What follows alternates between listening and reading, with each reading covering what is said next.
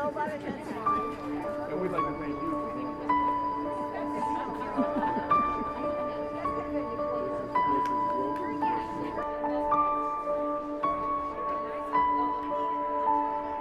Tonight's Diamond and Denim. It's an event for a fundraiser for ALS Silent Auction. We're pleased to host it. We're proud that they picked us as a venue, and we're trying to make it the best event possible. Raise a lot of money for the folks that really need it, and to benefit the clinic most of all.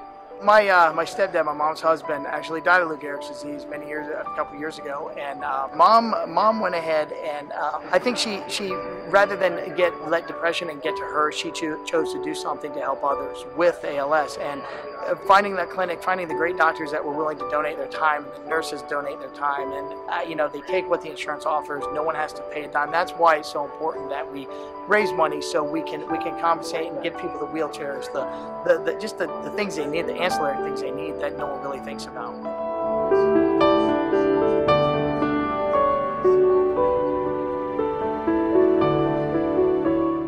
One of my best friends was afflicted with ALS back in the early 90s, Tony Boudreaux. One of the very gifted athlete, baseball player, had a college scholarship. Struck him down in his prime. Took him out when he was 26 years old, 20 years ago this year in July. So we got to know it up close and personal. My dad passed away 9 years ago, and I think I started working with Nancy with the walk, probably a couple years after that. We realized as a community that we had to do something, and at that point in time we started a golf tournament here in Fort Myers, and it's still going strong today. Once the clinic came, then I've been there since the beginning. We know how hard it is on the families and the victims themselves, and met Nancy Bailey a few years back, and we got to talking and figuring, hey, what can we do a little bit different to help the people here in Southwest Florida? And with Lee Memorial's Foundation's help and Nancy Bailey, they've opened up a clinic, and we decided that, hey, we will partner up with those folks and see what we can do to help them out. The clinic has given them some help and some hope, and there wasn't that when my dad was diagnosed. I owe it to my community, we owe it to our friends and the families, this dreaded disease. I don't even know what to say. He was the best father any daughter could ever have. I miss him terribly. I just don't want anything to happen to this clinic. I want to keep this clinic around as long as it can. So I will do anything. It's real important to me.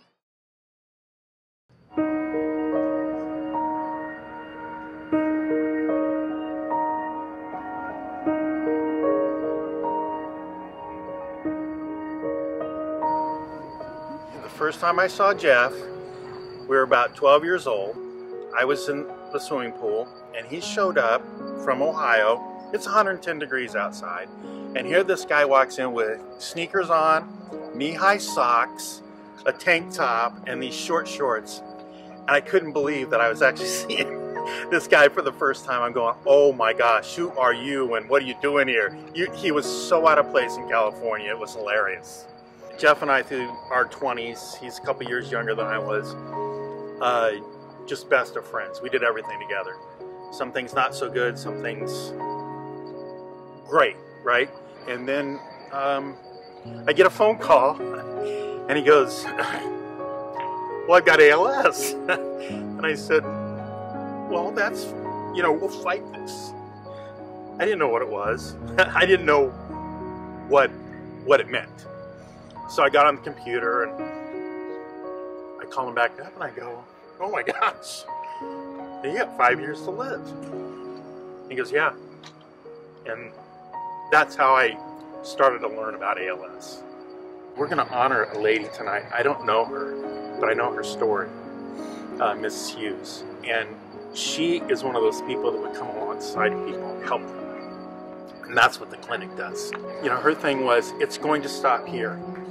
Never again will a person in this area with ALS ever again have to go through what Jeff went through. And that's her strength.